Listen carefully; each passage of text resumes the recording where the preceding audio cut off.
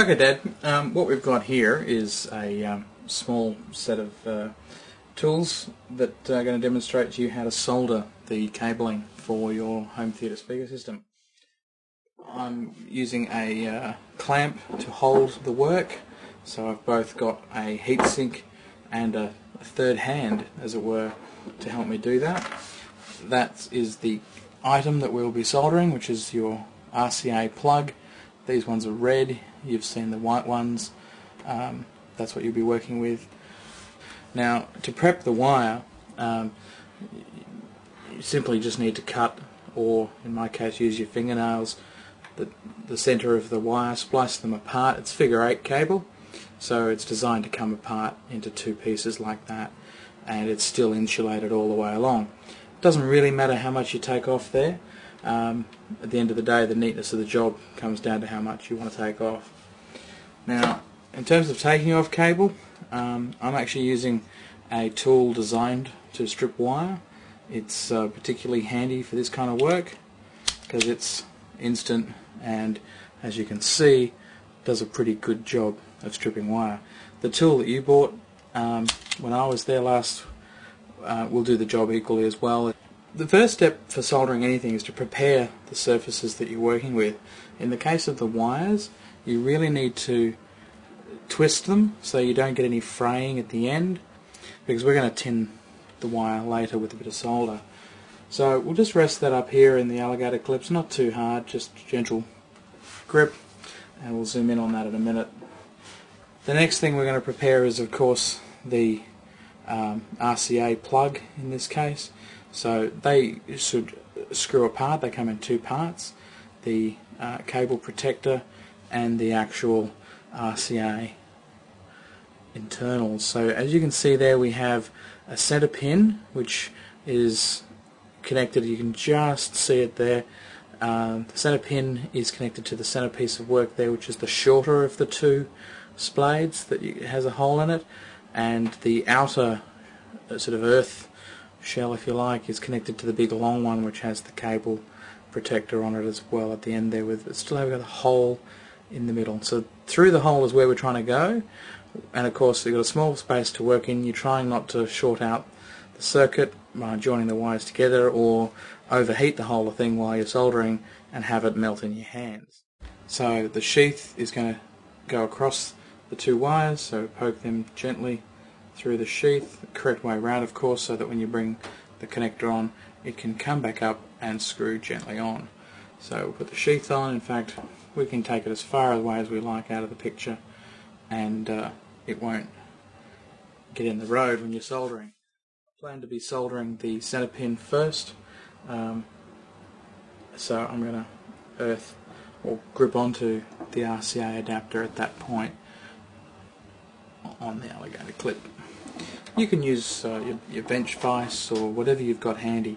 It really doesn't matter. It's not critical, but it's important that you do get a nice sort of solid connection to a heatsink of some kind. The first thing we're going to do, actually, before we go any further, is we're going to tin the wire. Tinning the wire is basically putting some solder onto the tips of the wire to give it some solder to initially melt when we start doing some real soldering down the track, but also it keeps all these wires from fraying. Now, with your hot soldering iron, which if you have the battery operated variety or the gas variety should be an instant on, or 5 seconds to get to the maximum heat, fire it up and get some solder onto the end of the soldering iron. Here we have the soldering iron, bit of prep, put a bit of solder on there, see it start to burn. That's the solder melting onto the soldering iron. Now you'll get yourself a little bit of a bubble there. That's when you should clean the head, and you'll notice that that leaves a nice, or you do that with either the scouring pad or with the sponge, and you get a nice little tinning on the end of the soldering iron. Just the tip, nothing more. Clean, clean, clean, and there you have a nice clean finish. So in order to tin a piece of wire, you simply need to heat up the end of the wire at some point and then gently rub the solder across the wire. As the wire is heating up, the tin should eventually melt and absorb straight, there we go, absorb straight into the wire. The next step is where we're going to try and get the red wire through the little hole here. So again, just come in for your benefit.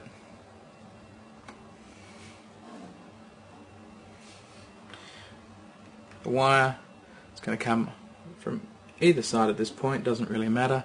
Come up through the hole and then sit it over there so we don't a nice straight connection. Excellent. What you want to end up with is both pieces of insulated wire sitting nestled in that little metal clasp there, one going up, one going down. So as we turn that around to its side there, you can see we have one wire coming up through the center pin and the black wire going down through the earth pin there. My intention is to heat up specifically the pin because that has the greatest heat sink, and then when I can see that the solder on perhaps the wire is starting to melt, we can then add a piece of solder to the equation here. Now you can see I'm holding the soldering iron behind the wire and I'm just touching to see if it's starting to melt. I can see some little smoke wafting up. I can see my solder start to disappear away as I tap in, and as it gets hot enough it should all suddenly just take like glue and suddenly just adhere like that. Look at that. It's just adhered. Can you see that? And note that I haven't lost any of my insulation underneath because it didn't get too hot. George, get set for a mind-blowing afternoon.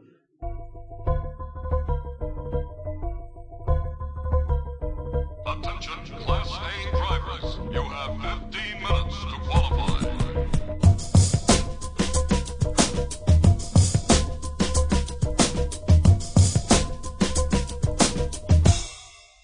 Now you're getting with it.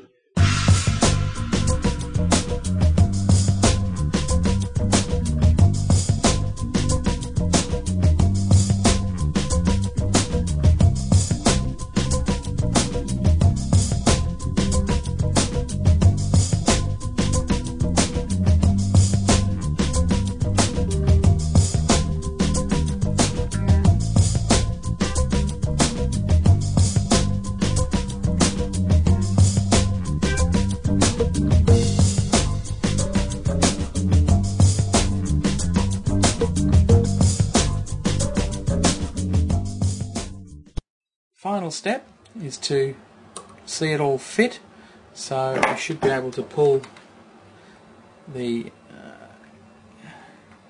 sheath up here. It should happily go across our two solder joints. You may need to hold the whole structure straight so you don't get threaded, and that's easier said than done. So if it's not working for you, again you can bend the two sections inside as long as there's no short circuit between the two wires, and that's where if the insulation has done its job, it's staying there to protect. So there we can screw the RCA connector together and, touch wood,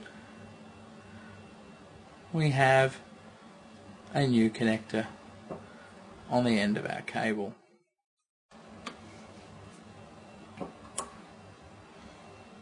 There you go.